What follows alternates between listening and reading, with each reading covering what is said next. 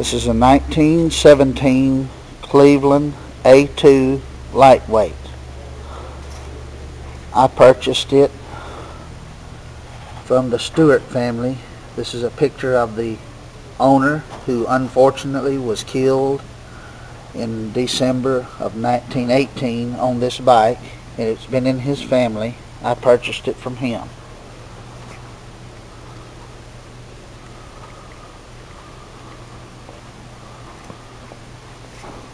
It's unrestored. It is a running example. This is the muffler. It has a in-town setting, out-of-town setting. This is the tool compartment. Has a 2-speed transmission.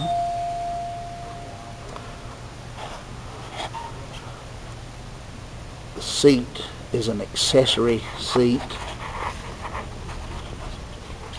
Was an accessory for this model.